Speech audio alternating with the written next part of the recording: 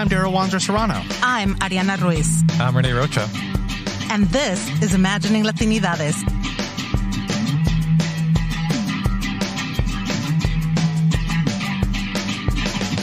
Thank you so much for joining us for our first full episode of Imagining Latinidades. This has been an exciting summer planning for all of the lectures that are going to be coming through at the University of Iowa this year and getting ready to launch this podcast. We've really been looking forward to recording this first episode, but also I can't believe the summer has flown by as fast as it has. Like you just got back, Ariana, from California, right? Yeah, that's made it go by so much more quickly. I feel like I'm originally from California. I got to spend some time with family out there, but also got the opportunity to do some research out in Arizona as well as in Camarillo, California. So it's just been going by really quickly. Rene, you traveled too, didn't you? Yeah, I went to Texas. But summer's over July 4th. That's my rule. So I've been mourning it for several weeks now. I like to prepare early for the eventual decline of our... How do you come up with this July 4th rule? I just make up rules. That's what I do. Well, I did barely any traveling this summer. I went down to Texas for a few days in an ill-fated kind of trip with the kids where we were basically stuck in the hotel the full time, which thankfully it was a big room, but oh my gosh, a toddler and an infant stuck in a hotel room. Not exactly vacation. It sounds like fun times. Yeah. Well, we learned about new TV programs on the Disney Channel, so that was exciting. So today we're going to talk about ourselves a little bit to introduce the listeners to who we are and kind of where we come from and how we got the idea to start this podcast as part of this Imagining Latinidades programming through the Sawyer seminar that we're hosting at the University of Iowa. And so this is kind of an episode of origin stories, both for us and for our programming, before we get going on the kind of topical stuff with the more topical stuff with the next episode. And I think it'll be really interesting also to really get a chance to hear that origin story, right? Because we are coming to the field from three very different time periods, right? So thinking of myself as somewhat of the baby of the group. I've been here 4 years, assistant professor. We have an associate professor here and a full professor. Yep. Bravo. Congratulations. Thanks, Ariana. Yeah, we have we're from three different geographic locations. We're in different fields. I feel like we're sort of thematically connected here, but we're interested in lots of different topics. We even have different sort of methodologies. And so I really think that this is a pretty good holistic sort of perspective that we can bring here once we're together. And to be honest, so the three of us have worked together a lot. We've put in many hours into the planning of all of this Imagining Latinidades stuff. And I don't know that I know the origin stories for either of you. Yeah, sure, yeah. This is it's like coming in after a series of superhero movies and finally getting the backstory to learn kind of where y'all are coming from. So I'm excited to have this conversation. Yeah, me too. Yeah. So, I guess I think we go by seniority. So, Rene. All right. Thanks for making me feel old now, Darrel. You're the one who was before we started recording was talking about, starting phased retirement. Yeah, exactly. Yeah. So where did you go to school? How did you get into, when did you know that you were going to get into Latinx studies? Yeah, pretty late. So I grew up in the Rio Grande Valley. I went to school there. My father was actually an historian at what was then Pan American University, eventually became University of Texas Pan American, is now University of Texas Rio Grande Valley. I went there, I studied political science, decided I was going to go to graduate school. Wasn't really interested in these topics necessarily at all. I wanted to study public opinion or voting behavior. And then I got to graduate school and a couple different things happened. One, I lived in the Rio Grande Valley my entire life and had that set of experiences. And now I found myself in Central Texas, which is a very just culturally divergent experience. And that had sort of started a lot of questions generally around the idea of how different cultural environments, different sort of racial and ethnic environments affect just people's behaviors and attitudes. And at the same time, entering political science. So, background, my PhD, I guess I should have mentioned this at the beginning, is in political science. And in the sort of early 2000s, that field is not, sort of perspectives on racial and ethnic studies, Latino studies are just not very well represented. There's just not a lot of scholars doing this work. My field's primarily quantitative. There's not a lot of good data on this population at that point in time. And so there's just this real vacuum that I'm aware of as I'm going through graduate school, reading all this stuff, realizing that there's very little work from people who look like me and are sort of had the experiences that I've had.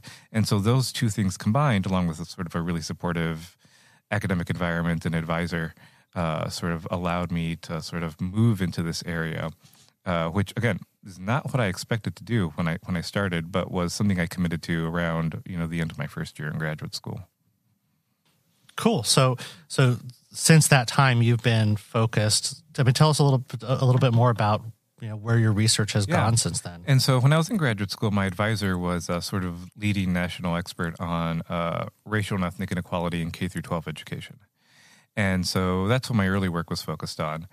And then, so another one of those things where, I moved to Iowa. It's my first experience really in the interior. And then I noticed that the immigrant experience within the interior is very different from the immigrant experiences I've understood it growing up on the border. And then I moved here in 2006, which is also a point in time in which there's two major immigration raids, Postville, Iowa, Marshalltown, Iowa.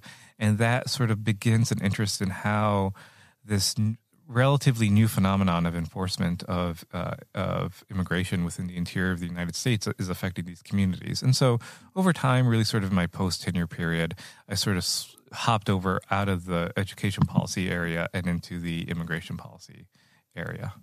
Cool. Yeah. And if we're going by seniority, then Darrel.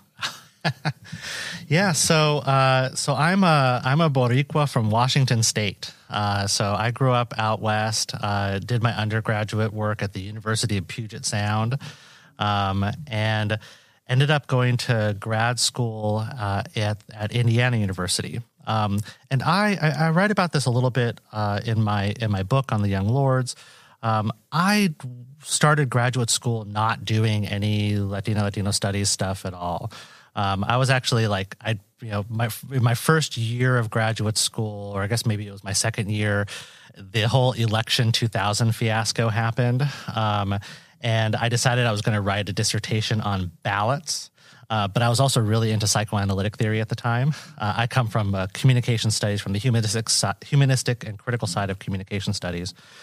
And so I was going to write a dissertation on ballots as a sublime object of democracy. Yeah. Wow. It was very Zizkian. It would have been terrible. So in what was supposed to be my last semester of coursework, so at least, Rene got this going in his first year. For me, it was what was supposed to be my last year. I was taking my last course, and the professor encouraged me to do some research related to my Puerto Rican heritage. And this was the first professor who I was taking a class from who encouraged me in that kind of way. And so I grabbed an anthology and started reading, and kind of ran across this piece from a member of the Young Lords that was in the anthology.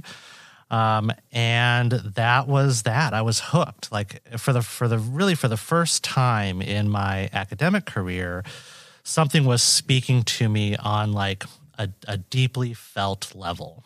And so, from that point on, I started, there's no one, there were few people around who were doing Latino studies work, but I added some extra coursework with the people who were. I started teaching in the Latino studies department or program at Indiana, and just really kind of haven't looked back since. My approach has evolved over the years, but after I was done at Indiana and I took my first tenure track job, I quit that job to do the what at the time was, I think, one of the only, if not the only, Latino studies postdoc at the University of Illinois. This is like 2008, I guess.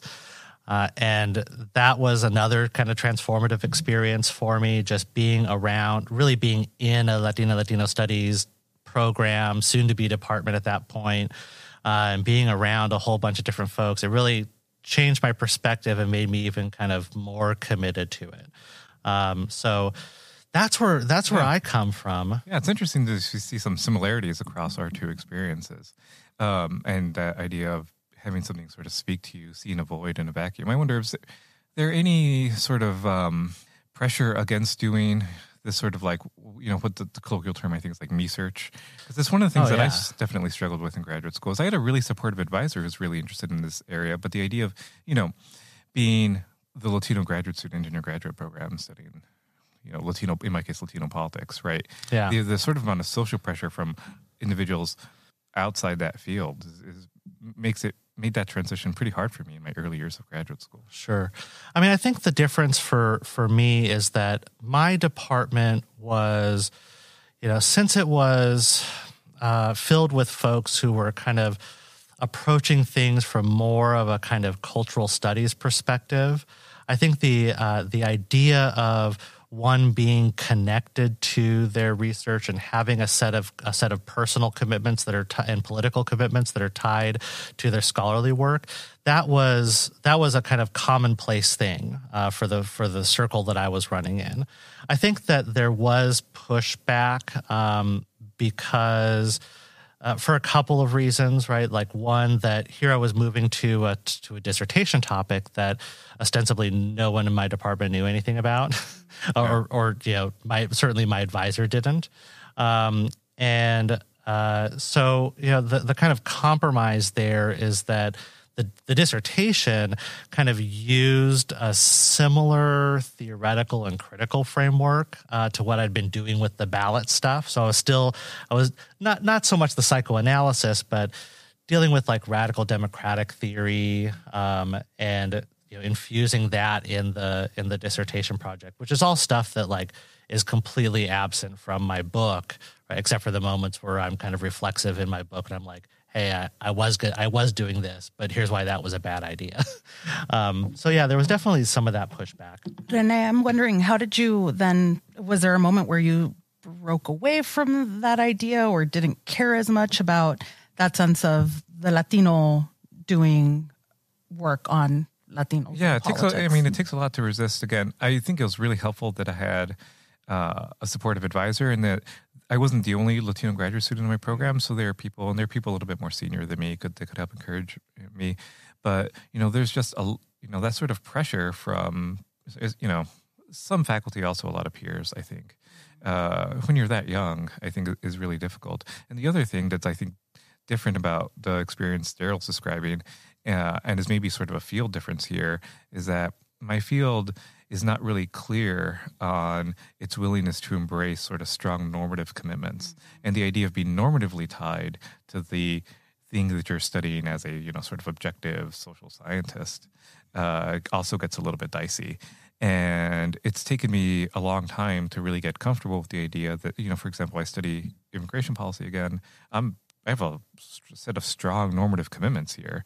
And, the social science is a social science. And so it's, you're presenting a series of, sort of data, but it's okay that the questions are informed by your normative commitments. It's okay that the things you emphasize out of your findings are informed by your normative commitments. And it's taken me a long time to get to that position. Yeah. Can I ask a follow-up question on that? Yeah. So like to what extent I find that the people who often make the kind of arguments against me-search, right, so-called me-search, right, against this, like, who are arguing against having those kinds of normative commitments to the research that you're engaging in, most oftentimes have some of the strongest unstated normative commitments, right? Absolutely. Yeah. Kind of white studies, basically, right? To this kind of like cultivation of an imagined universal that is essentially a kind of white political subject or audience or whatever. You find the same thing in political science? Yeah, absolutely. So, there was a professor at University of Texas named David Liao, and he had this joke that I would often repeat. So one of the major sources of survey data in political science is something called the ANES, the American National Election Study. He always called it the Anglo National Election Study, right? Because most of the people in the data set are white. And so what happens is you analyze the entire population in that data set, and then you make claims that you are saying are generalizably true, but they're all based on sort of like on the white population, and they might not be, the effect, whatever effects you're uncovering may not apply equally across, all racial or ethnic groups, but you're assuming that they do, but you don't know that they do. And so you're actually making a series of statements about white political behavior, and you're saying that they're just about political behavior, generally speaking. And so, sort of being aware of that and attentive to that is something that the field, sort of generally speaking, at the time in the early 2000s was just not really good about. I think the field's actually a lot better now. There's a new sort of cohort of young Latino politics scholars that I'm really excited about that are sort of moving up through the ranks, starting jobs, just getting tenure. And so the effect, I think, is being felt broadly in my field, but it was a very different world 15, 20 years ago. But I do think we're all coming to Latina, Latinx studies from these very traditional fields, right? You're coming at it from political science, Rene. We have communication studies for Darrel, and for myself, English, right? And so there is this sense of needing to speak within the canon to a certain extent, right? And that's a traditional white canon. Yeah, exactly. Sure. Yeah. So tell us about you, Ariana. Yeah. So I grew up in Inglewood, California, very working class neighborhood area, city. Parents immigrated from Mexico. So my experience in terms of even entering higher education and academia were very much that typical first generation student, right? So not really knowing how professors became professors, not really understanding the application process for colleges, et cetera. I went to Inglewood High School, and really there, especially at that time, it was just trying to kind of get you through high school. So I went to UC Santa Cruz for undergrad, and I was very fortunate to sign up for my first Chicano Studies class with Larry Trujillo, Chicanos and Social Change. That's the class that really introduced me to both Chicano Studies, and then later on was my way of entering into Latina, Latino, Latinx studies. There, I got the opportunity to, like I said, work with him as well as with other scholars like Kirsten Silva Gruez, who is in English. And they really offered that opportunity for me to learn my history, the literature, the political aspects behind what I was really interested in, which is really the Latina experience in the United States. So I would definitely say that I started off, there's people say like, oh, you go to college and you become a Chicana, right? That was very much my experience.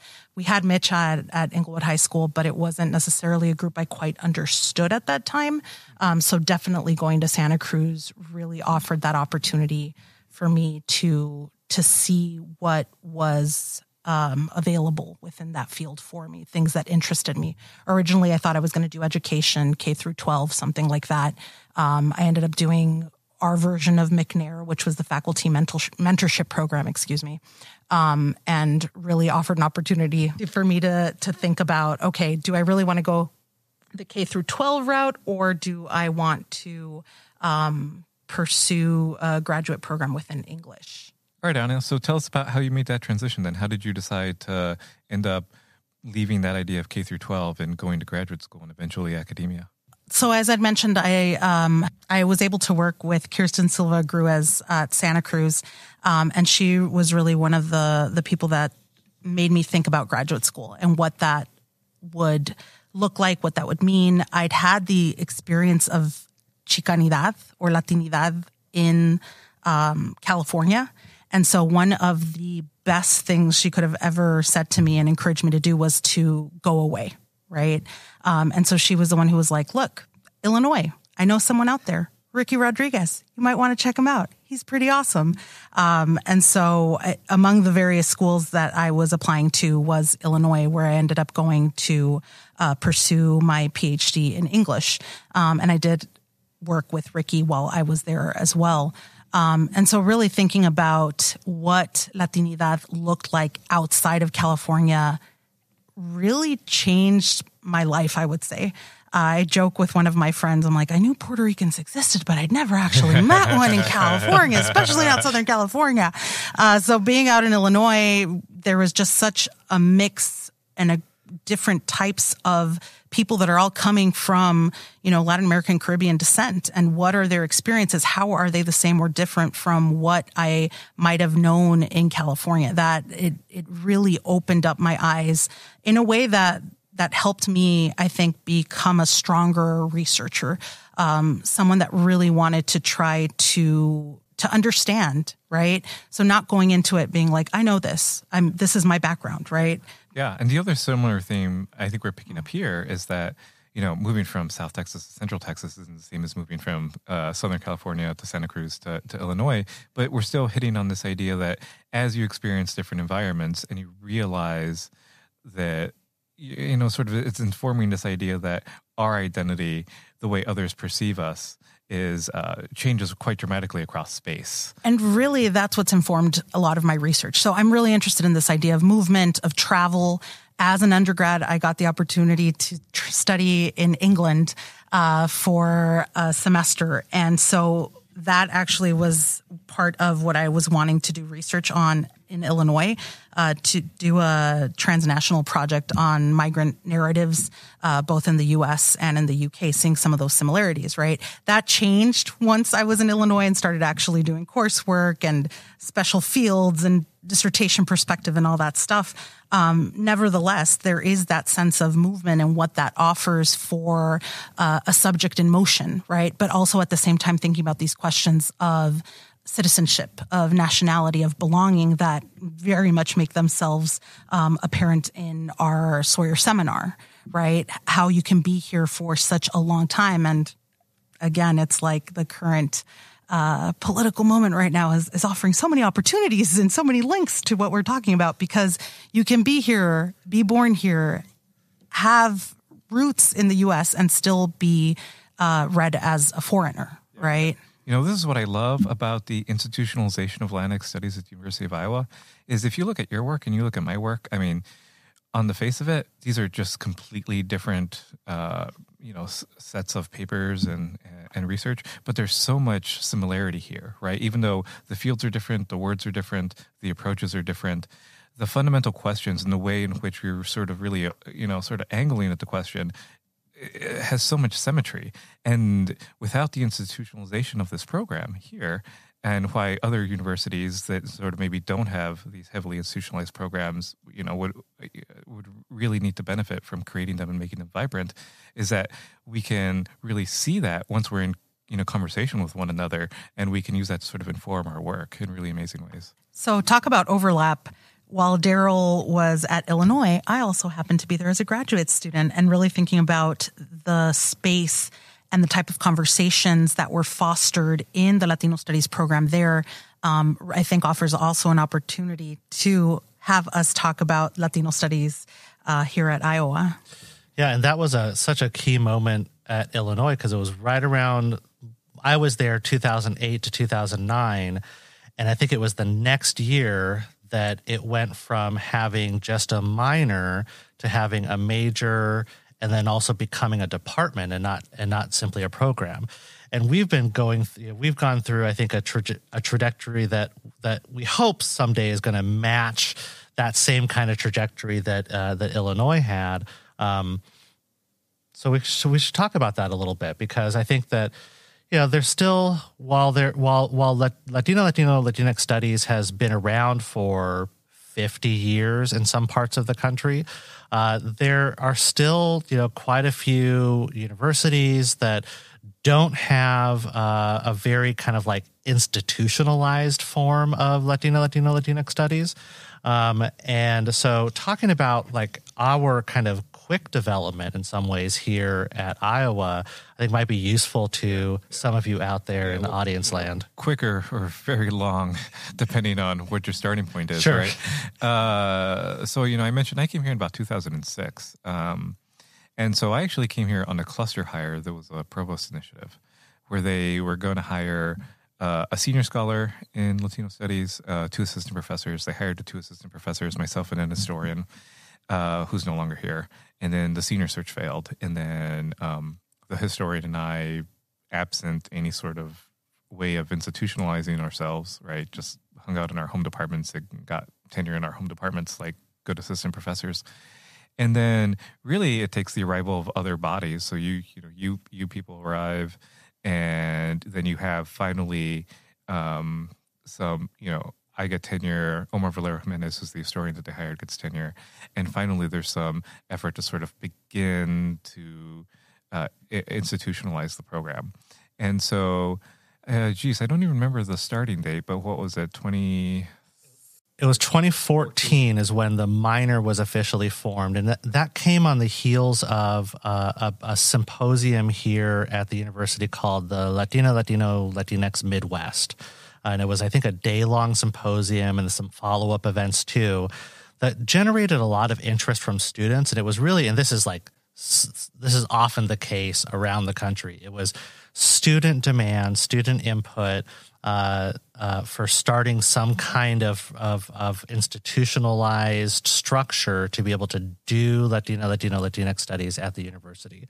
And so the Midwest thing was like 2012, I believe. I think it was my first year here. That was Omar, Claire Fox, and Santiago Vaquera Vasquez? Yes. Okay. Yep. And of those 3, Claire is the only one who's left here at the university. Yeah. So it was 2014, I think late 2014, that the minor was kind of officially approved or went through the process. And I don't think we started getting students enrolling until maybe a year later. Yeah, and then even then I feel like it's sort of, as you would expect, it's sort of this program on paper, right?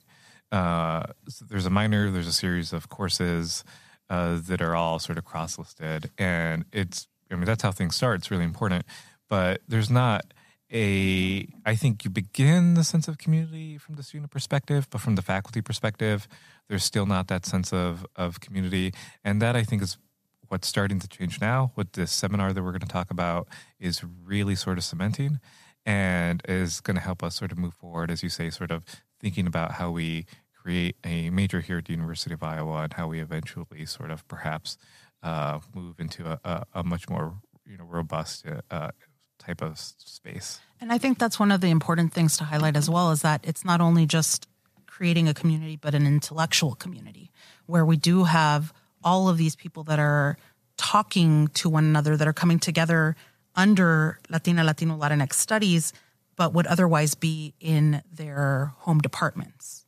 So it does give this way of really thinking about intellectual exchange amongst all of us, the 3 of us, for example, here today. I think for all of us, it is still the case that we're basically the only ones in our home departments that do this kind of work, right? Right. There's, it is that gets a little, intellectually lonely. It's difficult being kind of like in that, kind of closed off in that space. And so to be able to have the opportunity to get together with folks who at least have some kind of idea of what you're talking about, right?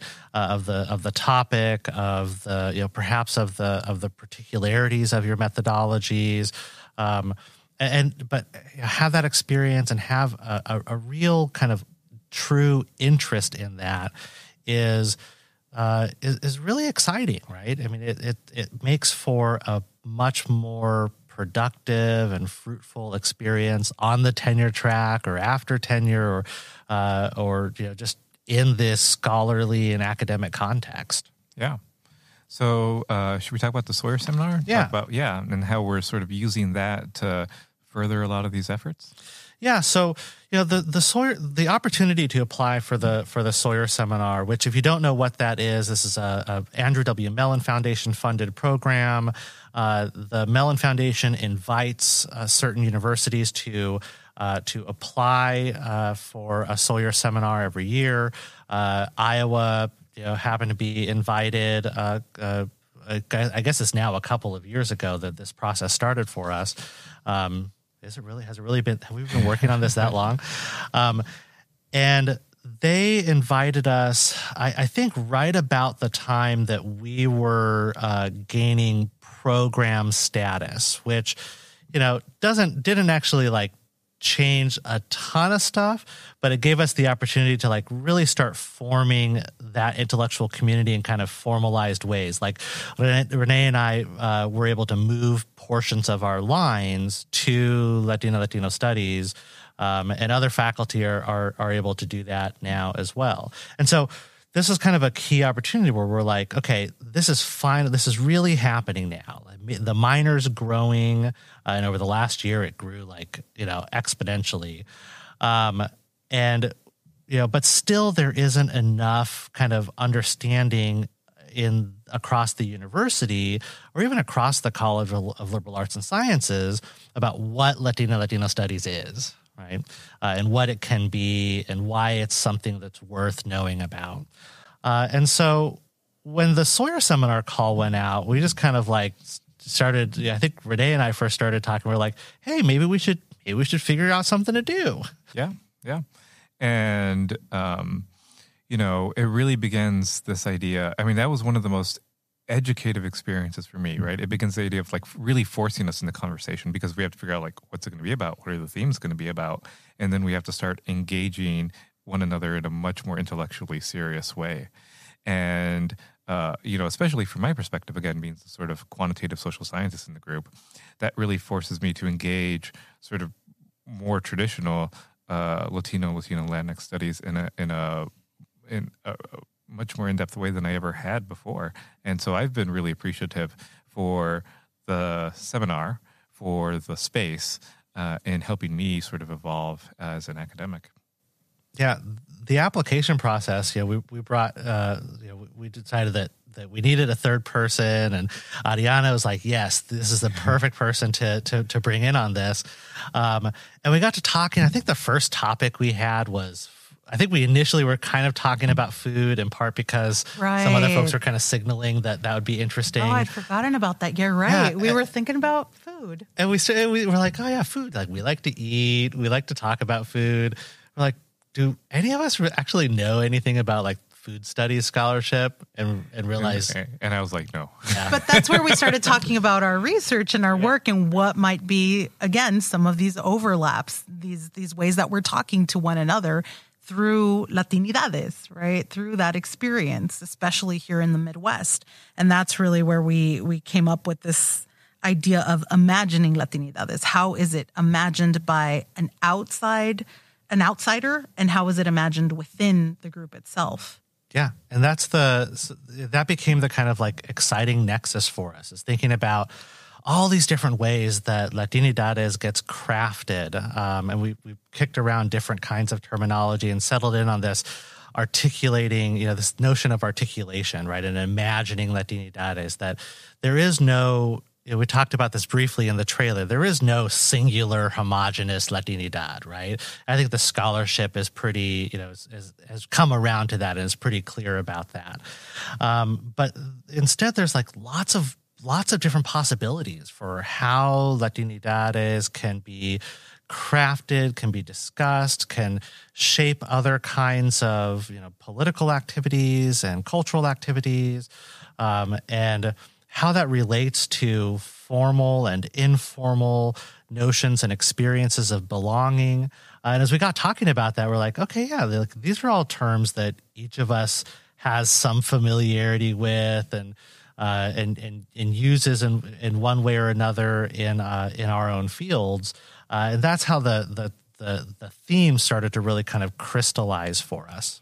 And we are thinking about that genealogy to a certain extent, right? In terms of what does the Latina Latinx experience mean how does it evolve? How does it change? And how do we envision it in the future as well? And that's really the trajectory that we've also thought of in terms of the seminars themselves. Yeah. And I think that's an important lesson for us to share with our community, both our community here at the University of Iowa, but also the community generally, Iowa City, the state of Iowa. And, all of our events will be available online and stuff. So, everyone, because I think that's really the central question that a lot of individuals in this Midwest U.S. space are going to have to deal with. Yeah, the fact that we've had, high-profile deportations here in Iowa City, right?